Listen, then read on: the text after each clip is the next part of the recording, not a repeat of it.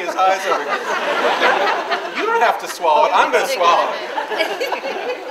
I'll do this one very, just rather slowly for you, just kind of as a warmer-upper. Teaser. Teaser.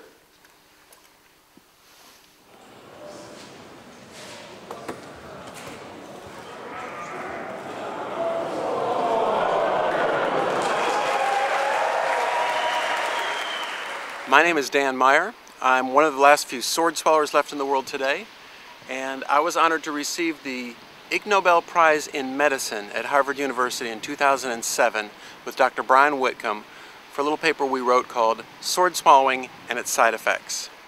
Now what I'm going to try here is 3 times more dangerous than regular sword swallowing.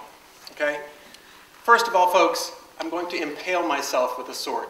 Well, I was sent an X-ray of a sword swallow by Dan Meyer, president of the Sword Swallowers Association International, which I thought was a bizarre organization.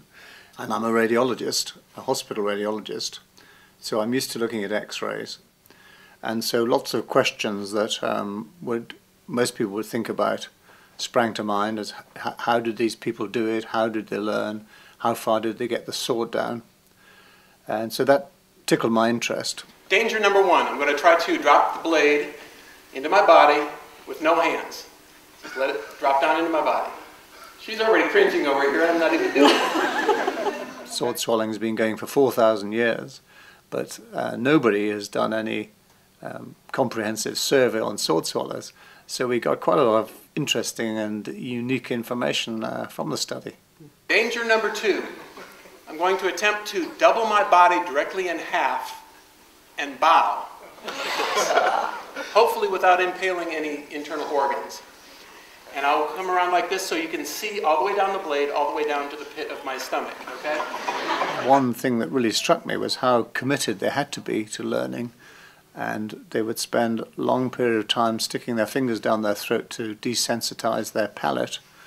Then they would use a range of objects, toothbrushes, knitting needles, bayonets, medical catheters, anything you can think of, paintbrushes, putting down their throat.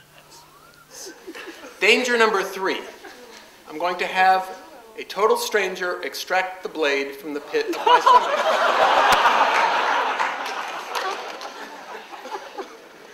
You can do this, can't you? I don't think so. Yeah.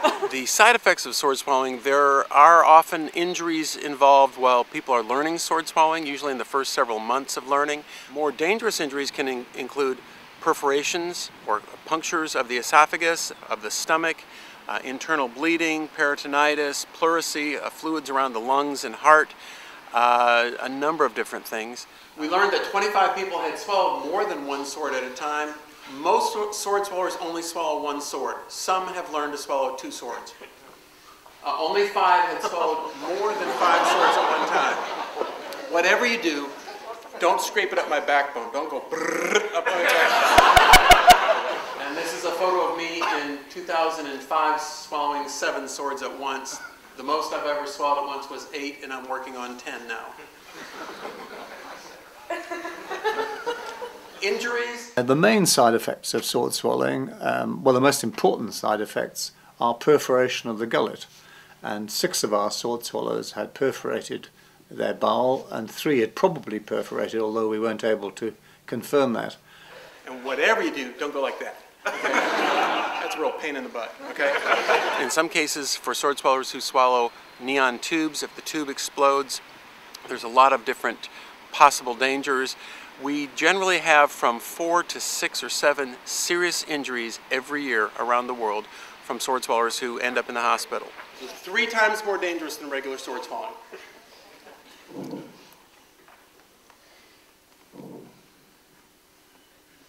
Three times more dangerous than regular sword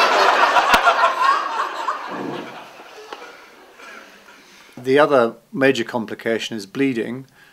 Some of the sword swallowers had major hemorrhage. One sword swallower lost half her blood volume. Others had more minor hemorrhage. We know of 29 sword swallowers who have died over the past 150 years from sword swallowing injuries.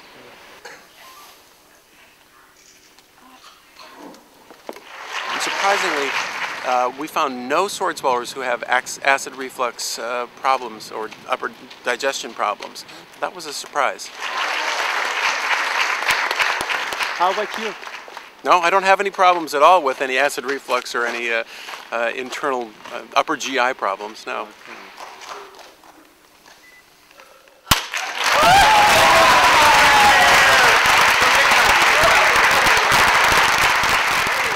People often ask me, why do a study on sword swallowing? It just seems obvious that sword swallowing is dangerous, and it is. So to most people, it seems like a ridiculous study. For sword swallowers, over the past 4,000 years, nobody had done a legitimate medical study. For us, it's hugely valuable. Scientists, doctors, the medical community, and sword swallowers have worked together for the past 200 years, where they've used the sword swallowers as guinea pigs for medical experiments, and this is another way of us working together with the medical community to provide information to them, data to them, that they can use when treating other sword swallowers. That's sword swallowing.